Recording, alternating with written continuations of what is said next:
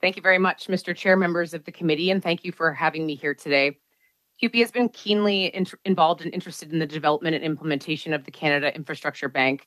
And I know this committee has previously resolved that the bank should be abolished, but we approach with cautious optimism about how it might perhaps be reformed.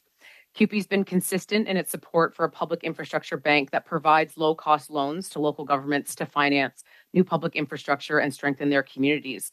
The recommendations that CUPE submitted back in March provide suggestions for how to create a truly public bank with public interest at the forefront of its mandate.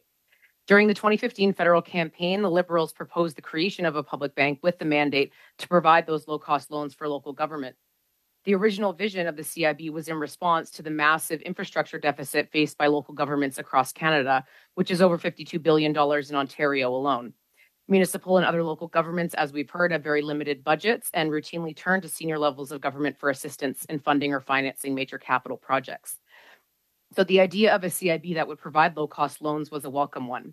A public bank to help communities fund their many infrastructure needs is crucial. And there are examples of public banks in countries such as the Netherlands, Germany, Finland, Norway, and I could go on. These banks have been successful because they have remained committed to the core mandate of financing public development, sustainable infrastructure, and ensuring public good. There was concern when McKinsey was hired to provide advice about the CIB, and those fears were realized when they managed to convince the federal government to divert the bank from its original proposed purpose. After McKinsey and their affiliate BlackRock's involvement in the development of the CIB, there was a major shift in mandate. The objective shifted to focus on leveraging private capital to finance infrastructure projects and to invest and seek to attract investment from private sector investors and institutional investors, which would supposedly generate revenue. We know now, 5 years in, that the bank has failed to achieve these objectives. In our democracy, it is vital that consultants should not be influencing policy. There have been other hearings about McKinsey and their extensive government contracts, which I will not delve into today, other than to remind the committee that the interests of McKinsey are not the interests of Canadians. Rather, McKinsey is interested in increasing value for its shareholder. And the same is true of BlackRock, which played a large part in lobbying the government to change the original mandate of the CIB. A real public infrastructure bank should provide low-cost financing to municipalities and local governments, and they must be accountable and transparent. McKinsey's focus on revenue generation for public infrastructure will likely mean user fees and charges, and the mandate to attract investment from private sector investors is really a way of codifying a mandate to privatize public assets. The CIB has not reached its target of attracting up to $5 of private financing for every public dollar. It hasn't even been able to maintain a one-to-one ratio. And we have seen the rejection of the attempts to privatize in municipalities like Mapleton, which refused to outsource construction and operation of their municipal wastewater treatment plant back in 2020. It's important to remember that consultants hired to do service reviews are not the experts in municipal infrastructure or government service delivery. McKinsey, who have received at least $116.8 million in federal contracts since 2015, operates under the direction of their shareholders council, which is just another name for a board of directors, so that their top governance structure is called the shareholders council reaffirms the fact that McKinsey, like other major consulting companies, are working primarily for the benefit of their shareholders.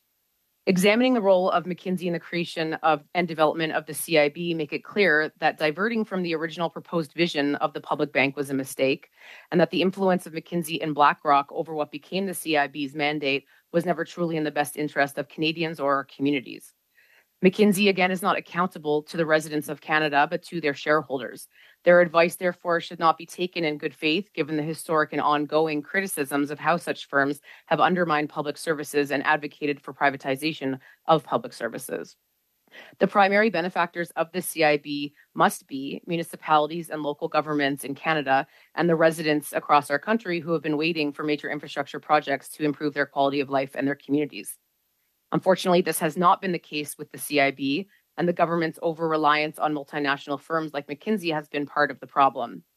CUPE knows through an inquiry to the ministry that at least 3 other consulting firms have been given contracts by the federal government as part of the 5-year review of the CIB, and the infiltration of government by multinational consulting firms has been a rising problem since at least the 1980s. CUPE, as the largest union in Canada with members in all sectors, including municipal infrastructure, has a vested interest in seeing the CIB transform and succeed. We made recommendations to that effect, that the CIB must change its core mandate and reorient back towards a truly public model, wherein the beneficiaries are citizens, community members, and Canadians across the country. The CIB also must be more transparent and its governance more representative, including having board members from municipal and local governments, the labor movement, civil society, and infrastructure users. The CIB must also advance truth and reconciliation through meaningful ongoing relationship building with Indigenous communities, and make sustainability a requirement for CIB funding and ensuring that climate mitigation and adaptation are included in all funded projects. So to conclude, the CIB as such has failed to meet its objectives, and McKinsey and BlackRock's advice prevented the CIB from becoming a truly public bank. And multinational consultancies like McKinsey, again, are accountable to their shareholders and not to the Canadian public. Thus, they have no real reason to prioritize the very real needs of community infrastructure. McKinsey and other consultancies are notorious for providing advice to governments that undermines the work of public service and seeks to continue down the neoliberal path of privatizing those public services. So CUPE encourages the committee to revisit the original proposal for a CIB, which would provide low-cost financing for new infrastructure projects. There are models of successful public banks around the world that we can turn to for guidance. We simply need to choose to take a path forward that is bold, innovative, and results-driven, and that places people and communities of Canada at the forefront of any decisions. Thank you, Mr. Chair, for your time, and I'm happy to answer any questions of the committee.